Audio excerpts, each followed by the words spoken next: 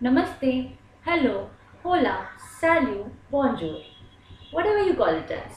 Take it as a hello from Dr. C.A. Rupalsha. In this series of videos of management accounting, we are learning analysis and interpretation of financial statements. We've already learned the format suitable for analysis for balance sheet and income statement. So once your balance sheet and income statement is in this vertical format, next step is the tools of analysis. What tools of analysis?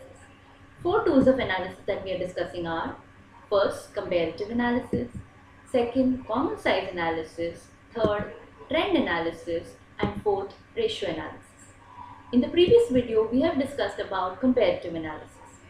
This video will focus on common size analysis. Now, what is this common size analysis and why do we need this common size analysis? Let me explain you. If I say this year my company has made profit of 20,000. Good, bad. How do we know? Profit can be good or bad only when you compare it with your sales. If I make 20,000 profit by making just sales of 1 lakh, it's good. If I make 20,000 profit by making sales of 1 crore, I don't think it's that good. Exactly.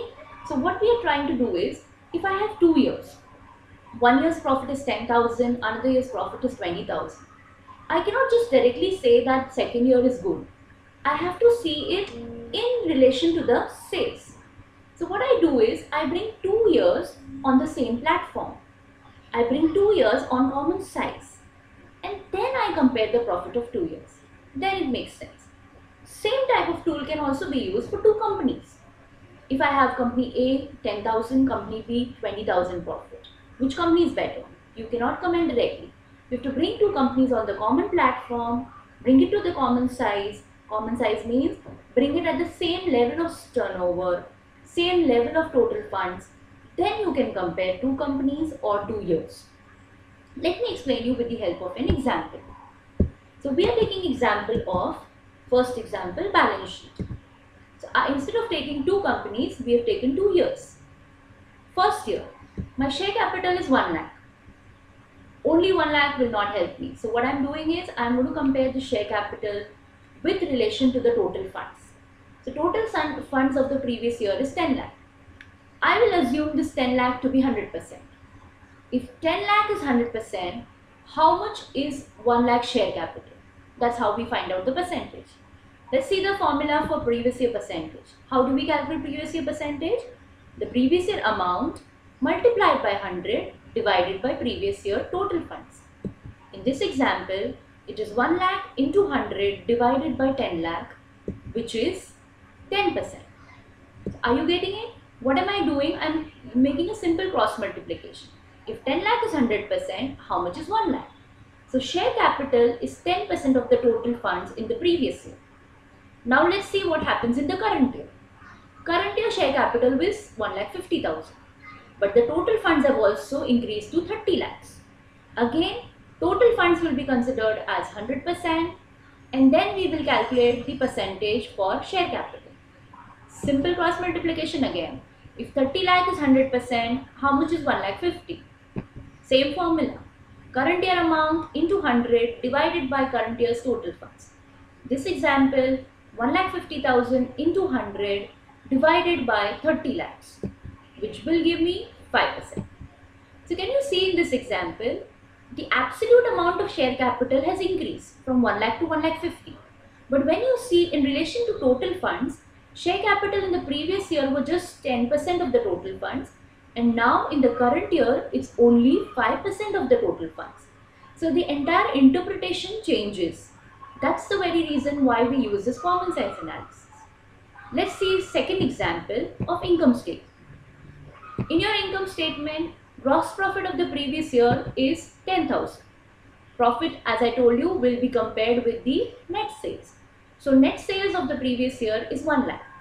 This 1 lakh will be considered as 100%, and then we will compare. If 1 lakh is 100%, how much is 10,000 gross profit?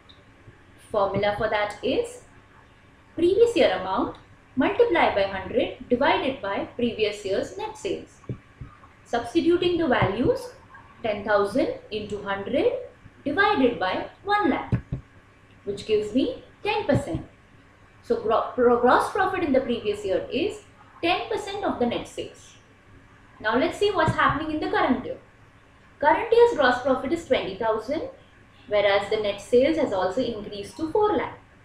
Again, net sales will be taken as 100% and then we cross multiply. So, if 4 lakh is 100%, how much is 20,000? Substitute in the formula current year amount into 100 divided by current year's net sales, which is 20,000 into 100 divided by 4 lakh, which gives me 5%. So what is happening here is gross profit in the previous year was 10% of the net sales, whereas in the current year is 5% of the net sales. I am repeating the formula for you. How do we calculate the percentage? Percentage will be calculated as amount multiplied by 100 divided by the net sales amount. Looks simple to you? This common size analysis can be used for 2 companies or 2 years or even just for 1 year. If I just want to know how much is my profit, how much is my expense as compared to net sales, then we can find out by using this tool of common size analysis. I hope this video was helpful to you to understand the common size analysis. And the next videos will explain you other tools, which is trend analysis and ratio analysis. If you like this video, do subscribe and share it to your friends. Thank you.